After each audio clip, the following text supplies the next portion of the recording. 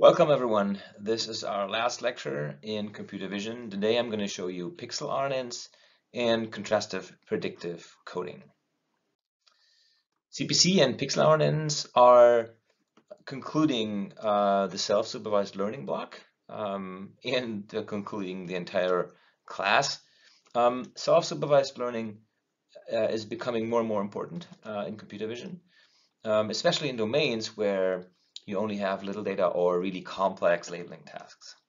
So, reviewing our different tasks we looked at, so classification, and object detection, and segmentation.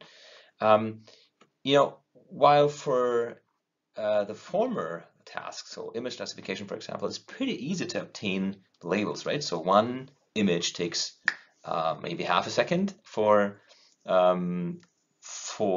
human, or maybe a second, to detect or to identify what's on the image, and maybe a couple more seconds to put that into your interface.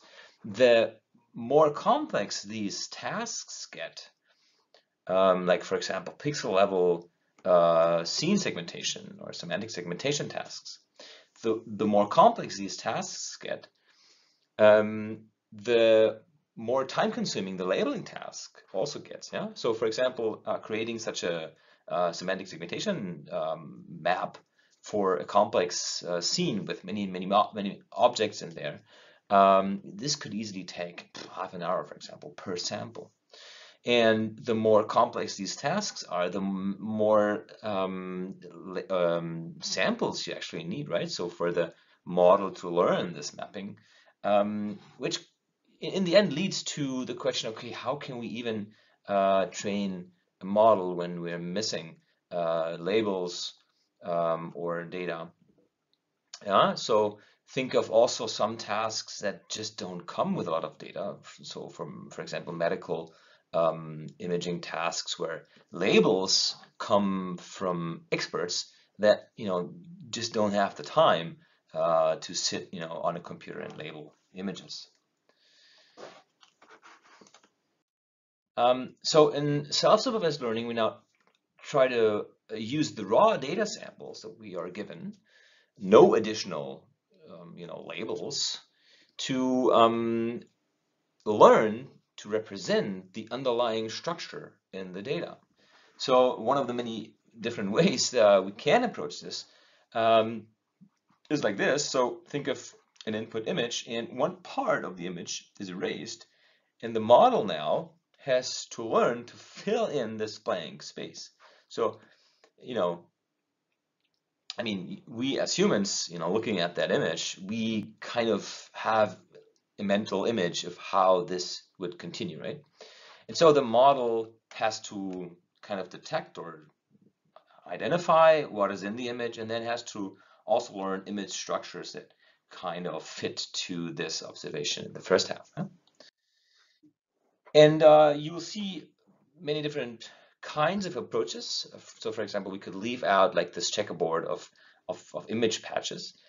So for example, you can use this to learn a model that does super resolution, but whatever the end task is, the model really has to learn how different structures that it sees relate to each other, right? So spatially. And of course, our data often has a temporal dimension. So for example, audio data or even other sequential data could be thought of, living in time. So in computer vision, for example, we have videos, yeah. And one, fundamental approach here is that we can predict the future from the historical context, here shown in dark blue. Yeah? So it goes without saying that self-supervised learning isn't limited to computer vision. When you think back to the RNN lecture, we've already seen how to learn a language model by predicting the next word, consecutive words in a sequence. No? So now how can we use self-supervised learning in practice? So a common approach is to first train a model like we saw, right? So from the first half of an image, predict the second half.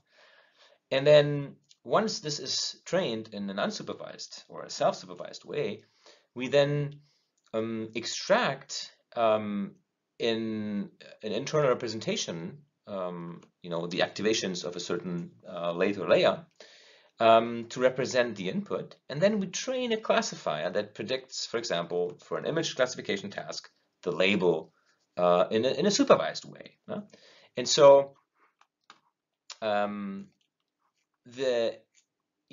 task that you train this classifier or this regressor on is pretty arbitrary here, but we use image classification as an example. Now, the cool thing and the impressive thing is that one, you can reach the same performance levels with much fewer data points. So, and we'll look at this figure later on in the lecture.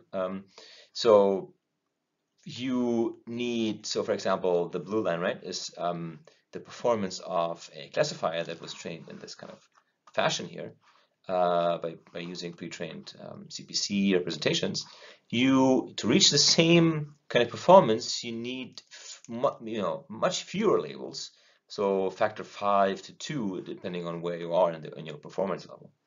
And secondly, if you used all available data to train your classifier, you will outperform a purely supervised learned model. So this is really cool, and this gives you an edge in problems in which you do have too little data, or even in problems that are fully equipped with a lot of data.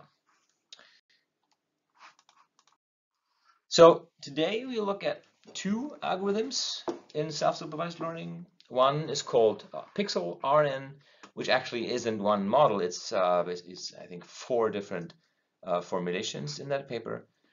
And this method was introduced 6 years ago by Google's DeepMind. And then the second method is called contrastive predictive coding, or CPC in short. And that was, like, I think proposed 2 years later. Yeah, 2 years later in 2018. And I think it's still a very clever and very powerful method that was adopted and adapted many times by the community. And both papers are first authored by Aaron van den Oort. So this lecture is like a van den Oort tribute video of some sorts. No? Okay, so let's think back for a minute to the way RNNs can be used to model sequences or sentences. So here the model represents the history of inputs in a hidden state variable and spits out a distribution over our vocabulary. So we would start the generation process with a start token and we'd create a distribution from which we sample words, and then we put in these words to sample subsequent words, right? Until we, in the end, sample a stop token, and then that's our sentence. Yeah? And this could easily be adapted to the image domain, right? So because images can be seen as sequences of pixel values, and we could start this generation process by the same start token, generate a distribution over pixel brightness values, sample from this distribution, obtain our first pixel, put this back in, and together with the historical context, we would then produce a different distribution, right? Sharing all parameters, but the context, really, the history of pixels that we generated, kind of makes up the change that we need in this distribution. And we hope that the model is powerful enough to actually, create these distributions that when we sample from them in the sequential manner, produce images that look like naturally or natural images. Huh? And that idea is the underlying idea in pixel RNNs. So let's say we would like to model the probability of all possible images. And so you can imagine this to, be such a distribution over all pixel dimensions, right? So for a 1,000 pixel by 1,000 pixel, so 1 megapixel image is like a 1 million dimensional space in which we have such a distribution. Yeah. So for certain combinations of pixel values, of pixel brightnesses, let's just think of gray value images here. For some regions, for some combinations, there should be more probability mass than for other regions, right? So think of one class of images like faces or dogs or whatever.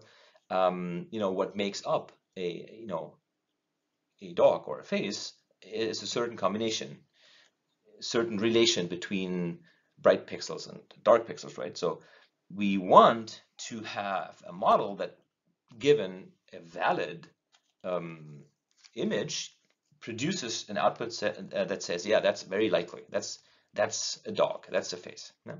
Now, but modeling this distribution directly over all pixels, so over all pixel dimensions, isn't possible because such a big space is called, we say it's intractable.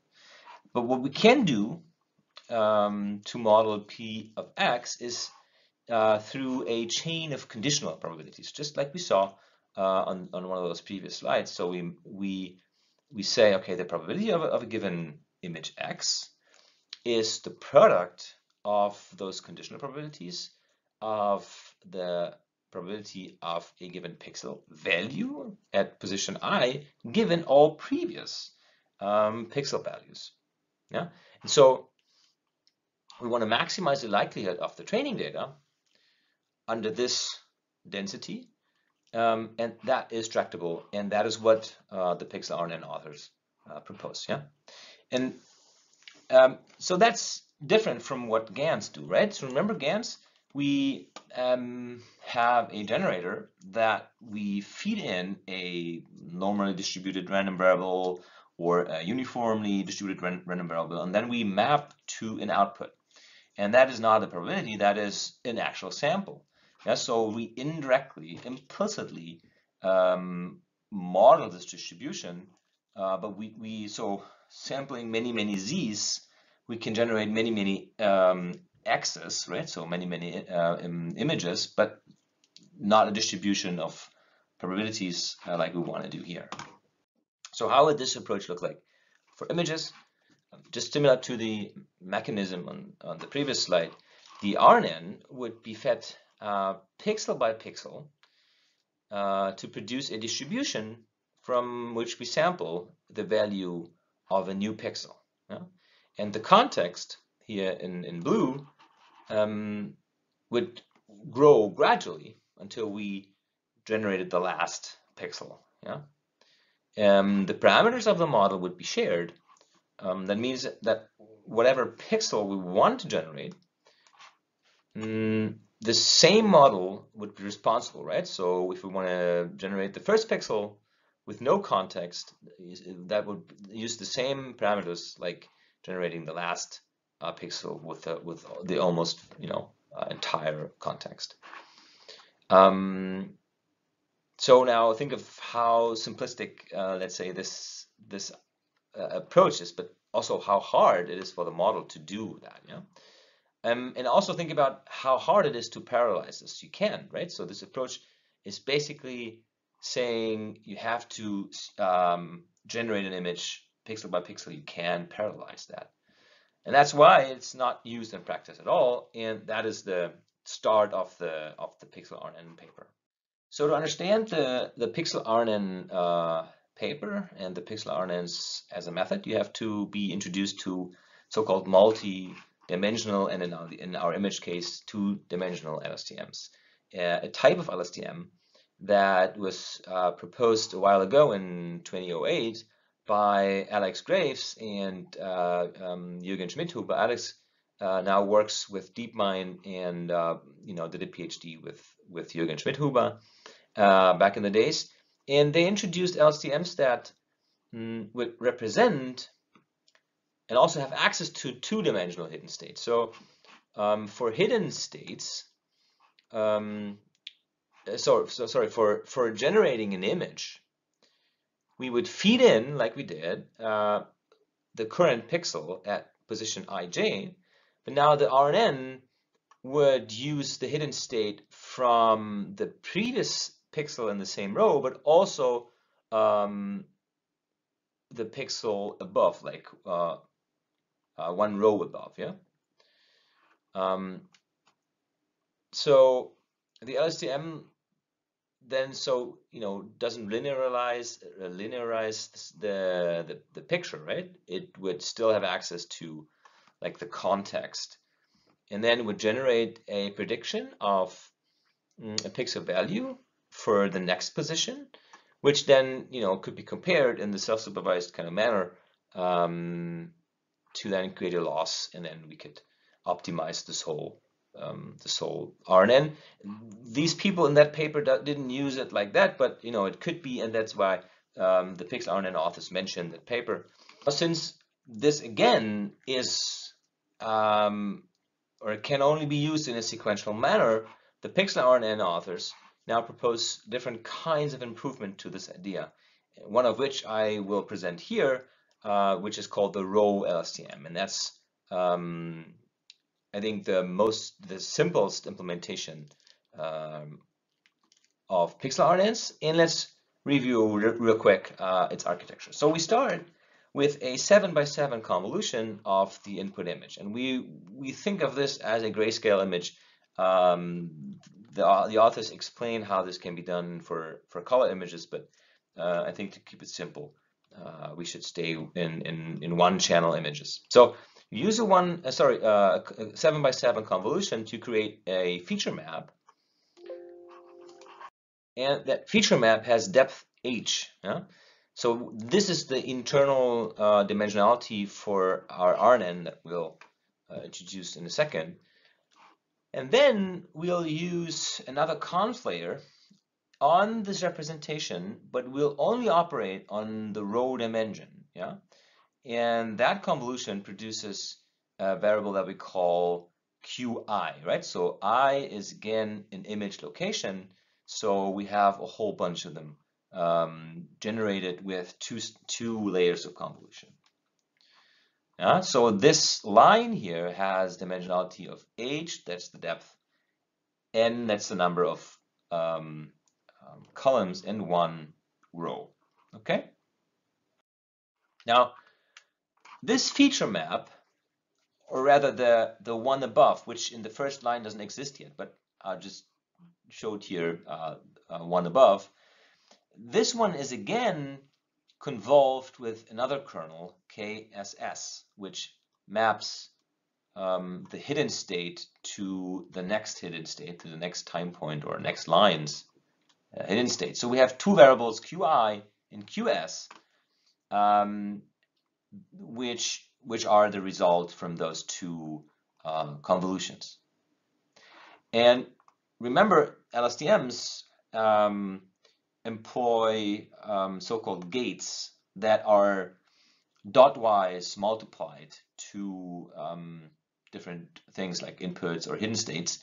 And so these two variables, qs and qi, are then used to create these gate values, which are then, like in these equations, used to obtain the hidden state hi, so bold h, not the h that we used here, and bold ci, so context and hidden state vectors for each image location I.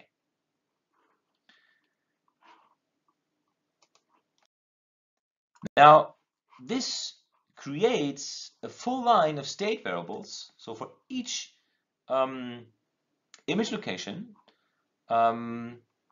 we obtain one, RNN state, let's say, but that can be done fully parallelizable in one step. Yeah, and we can then, having obtained that first layer here, that first line, we can then run the RNN line by line.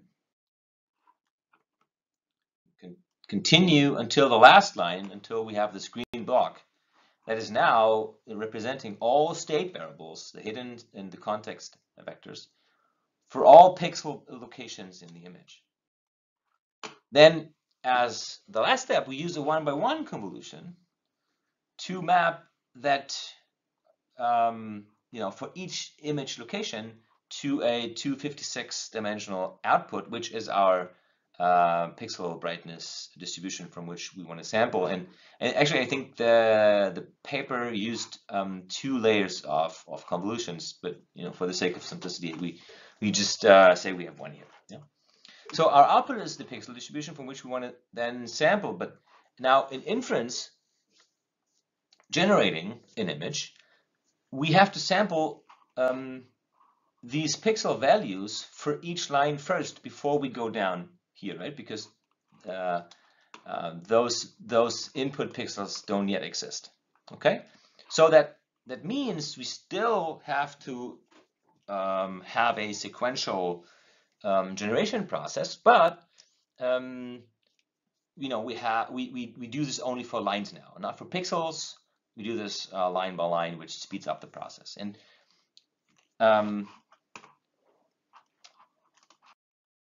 now in training, we have to be very cautious, because remember, the first step that we did was this convolution, the 7x7 convolution, creating representations that would then serve later to predict pixels. Yeah?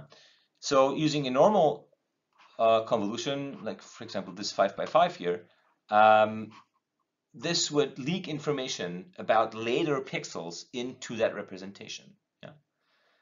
And in inference, even, there will be no future pixels that can be used to leak information from. So in training, we need to make sure that we use not the normal convolution, we mask out future pixels. So to create an output for that orange pixel location in that convolution, we cannot use that very location, because that would leak information about the pixel we want to generate, but also about the future pixels here in gray. We can only use information here encoded or color-coded in blue.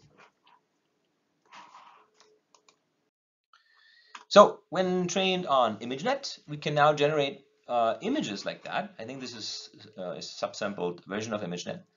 They kind of look really realistic. They kind of show natural scenes, but if you really look close, at least I have the feeling that sometimes you can make sense of them. There's nothing really I can identify, but I think the image structures look natural. Maybe that's because the resolution is too low. We can't identify any objects in there. But as we discussed in the beginning, we can use the model now to complete image halves, like we see here. Right? So we start putting this in, and then we generate line by line the rest of the image, and comparing to the original, that kind of often really makes sense. Now, with pixel RNNs as our first self-supervised model and vision in mind, let's move on and look at contrastive predictive coding, CPC. To understand CPC, we have to understand these 3 terms, right? So contrastive, predictive, and coding. And what these mean, let's discuss in the last couple of minutes. So the method can be explained by looking at that one figure that they have in the paper. And we start with an example which is a one-dimensional function in time. So let's say that we have this audio signal. And so we first tokenize the input into like subsequences of this audio file, and then so they have all the same length, and we can use a encoder function genc here that translate each of these input subsequences into an internal representation that we call z for each time step. Yeah. So genc is probably a convnet, and is always the same for each of these time steps, and produces these blue boxes here. Okay. So in the second part, then we have a so-called autoregressive model, auto means self, so it regresses on itself. And this is mostly a recurrent network, so an RNN that kind of contains the history of inputs and produces a so-called context vector, C at t, at time point t, from which we predict linearly back into the internal state space for the next time point. And we'll use linear projections. We use the notation of W, so capital W's are weight matrices. And each step has their own weight matrix, so their own linear projections. So, predicting 1 step ahead or 2 steps ahead or 4 steps ahead always gets unique and individual matrix. But these, step projections, these predictions have to be valid over the entire data set. And so, you can think of this as to be possible because we already have a highly nonlinear function with this convnet and then this RNN, so that when, and that's, mostly the case when that function, the input function, is more or less smooth, it should be possible to predict linearly the next couple of times, right? So not too far in the future, but it should, we hope it should be possible. Now, these projections will be optimized according to a loss function that we will explain a little later.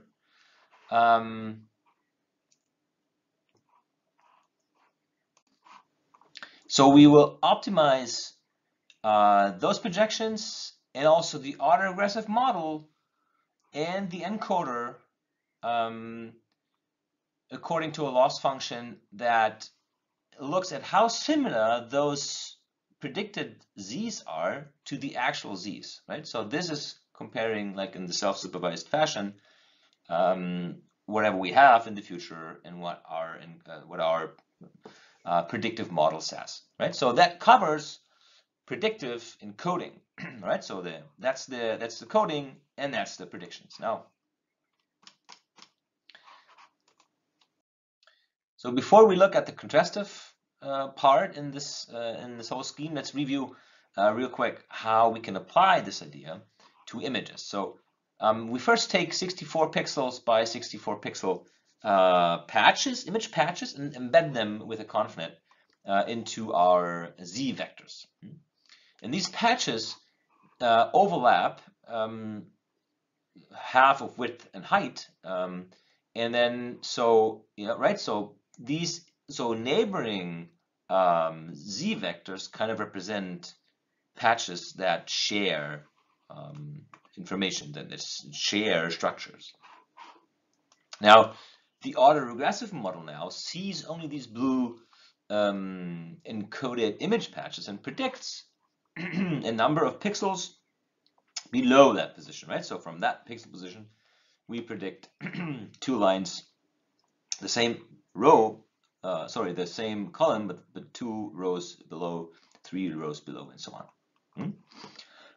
So I think they don't predict the pixel in the next row because of the overlap and because of the information leakage.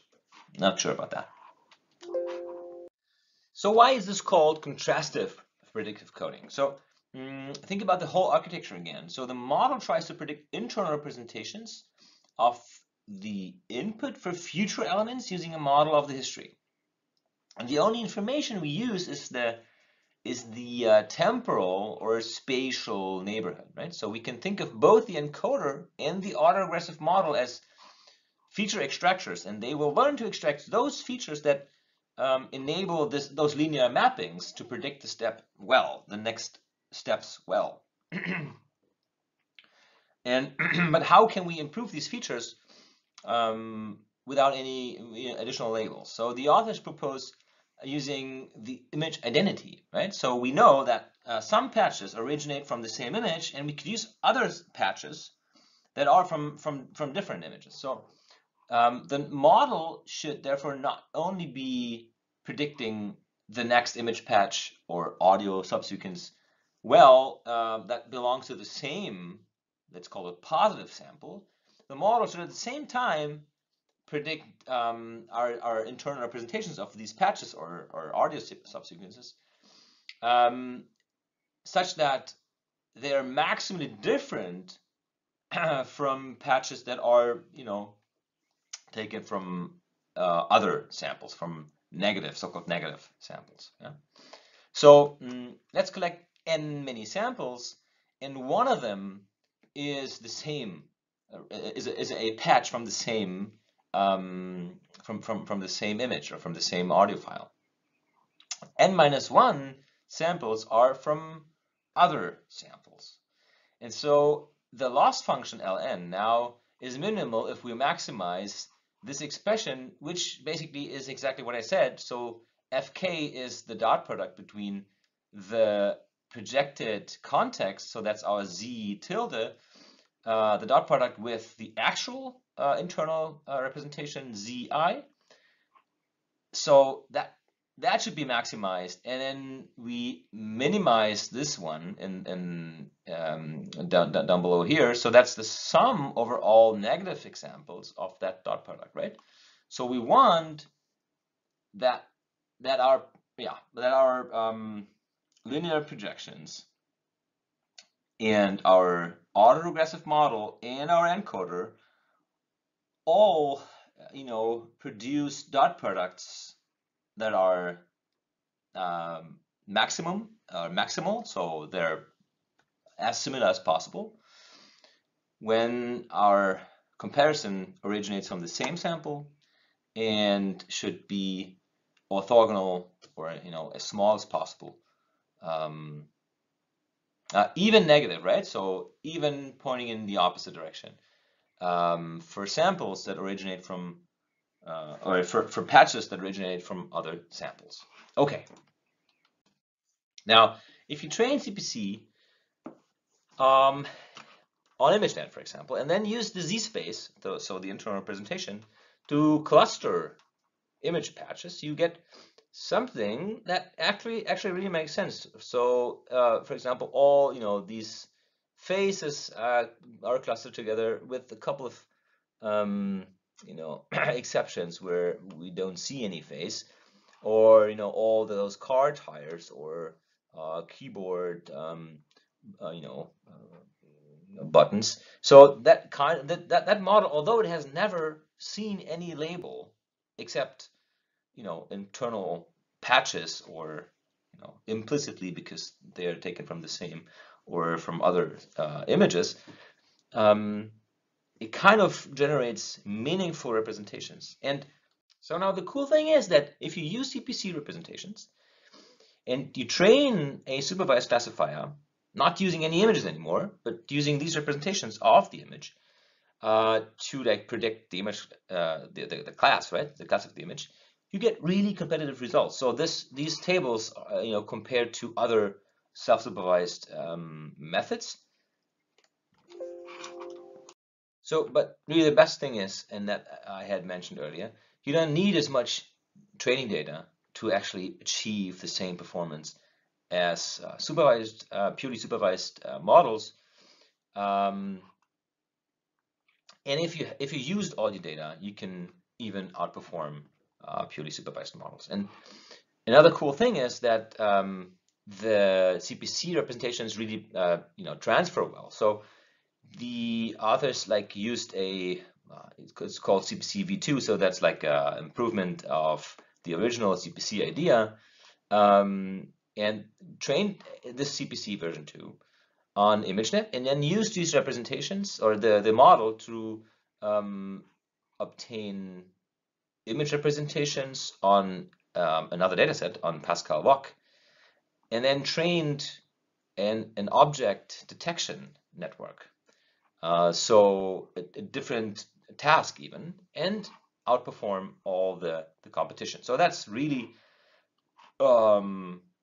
that had a lot of impact in the community. So, and since then CPC has been used in a wide variety of domains, not just image or computer vision, and performs really well. So it can be seen as a generic off-the-shelf self-supervised learning technique that I think you must know, and that's why it shows up here. I think you should read the paper and also this paper that then followed up, I think 2 years later even.